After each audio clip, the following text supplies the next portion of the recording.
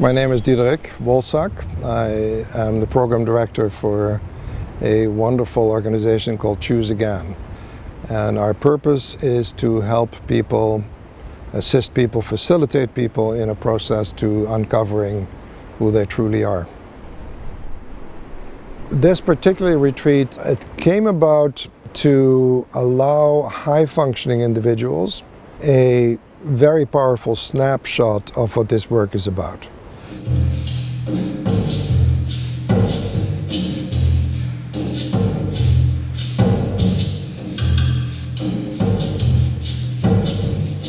The people who come to the center in Costa Rica to Choose Again, they have all kinds of symptoms. Some of them are depressed, some of them have anxiety, some have physical ailments that they're struggling with, some are, have addictions, all kinds of symptoms, eating disorders, you name it.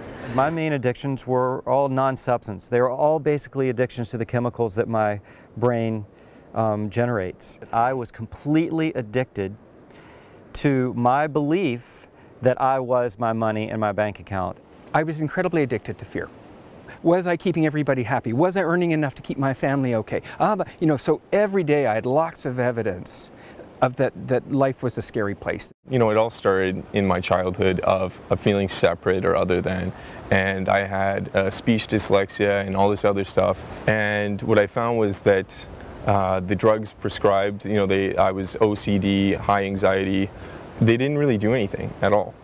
In the end, it just created this dependency where I didn't feel anything, but if I went off them, then symptoms would get much worse. I know being undisciplined keeps me in pain. It kept me in pain by being overweight. It kept me in pain by not being able to do, like, study when I needed to study in university. Somebody said at one point, you need to discipline your mind, and I realized that I need to discipline my mind. Otherwise, I am unhappy. And I prefer joy. And that's it. I prefer joy. I prefer looking that way. Growing up, my mom suffered from depression and committed suicide 6.5 years ago. And so there was obviously a tremendous amount of guilt and anger, fear, all sorts of things around that. You can tell I'm pretty articulate when it comes to actually how I can speak. But I still have a belief that I can't. I still have a belief that I struggle with words. I still have a belief that I can't get it out. When people first come down to work with us, they think they are their stories. We say to the person, okay, that's your story. And what are the feelings that come up in you? And then as soon as I can identify the feelings, underneath that is the belief that I made up about myself. You know, when I first started out here, they laid down these rules, and they were very similar to AA or, like rules of etiquette. So all these rules pissed me off. The old raising the hand. That's triggered. Oh, that's old. Oh, that's a good one. I used to get put in closets for not raising my hand. Look at all the feelings that come up when you heard that little agreement about raising hands. What were the feelings that came up? Shame. Shame, fantastic. What else? Sorrow. Tortured. Tortured. Untrusting. Rejecting. Mm-hmm. That's the primary process, is what are you feeling? Who's choosing that feeling? Who's the I that believes this to be true? Is that the I you truly are?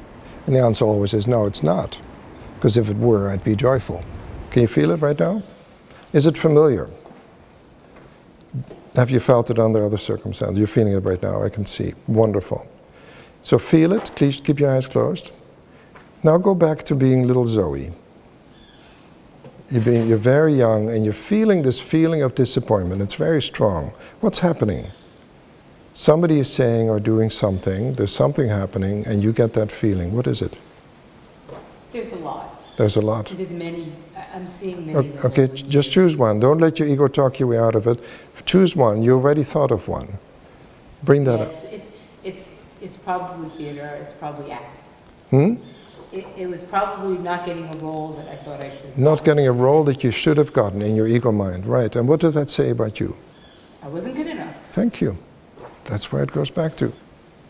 When you sit in the circle, you get a representation of the world. You get a representation of the universe. The swirl of love that goes through this circle creates an environment that there's no fear.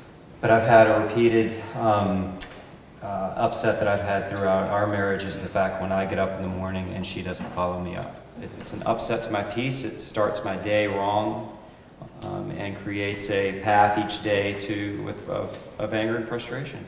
The person you think you love will not get up. How does it feel? Angry. Yeah. How old are you being when you get this anger? Young. I literally gave my mother a massage every single day from about the time I was 6 till 10, every day. Mm-hmm. Just to get her to go make my lunch and to start the day. That is what I had to do every day, was had to give her a back rub. So what did it say about you that your mom wouldn't get up for you? That I was not worthy of love, not worthy of her attention. And you had to do something in order to get her love, in order to get her attention. And it became a ritual. And did you ever really get it? Do you ever really get it from Angie? You can make millions and you still don't get it. The story is not important. It's how we react to the story that's important. So that's a true love relationship. It's where we help each other understand that what we're believing about ourselves is not true. True love is helping the other heal their beliefs that are not true, that are barriers to peace. We've been married for almost 18 years, and I think a majority of that communication between the two of us has been through ego, because we didn't know any better.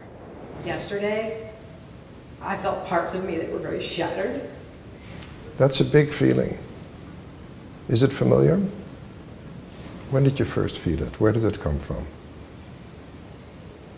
You know, my parents fighting and sensing that feeling from my mom, like sort of absorbing it. So if you take the shattered apart into components, what is it saying about you? What's the message you get with that feeling of being shattered? That I'm not complete. But you're not complete, right? And that's fantastic because you hear his story. I love this. He's getting up by himself, the message he gets. You're not getting up, the message he gets, I'm not complete. Both of you are playing this little game in order to get the reaction each of you is getting together in order to heal it. Now we're talking marriage. So it's essential that I recognize, yes, I felt this before, yes, this is a familiar feeling, and what happens, then I can no longer blame you. You did not do this to me. In your presence, I chose to feel it.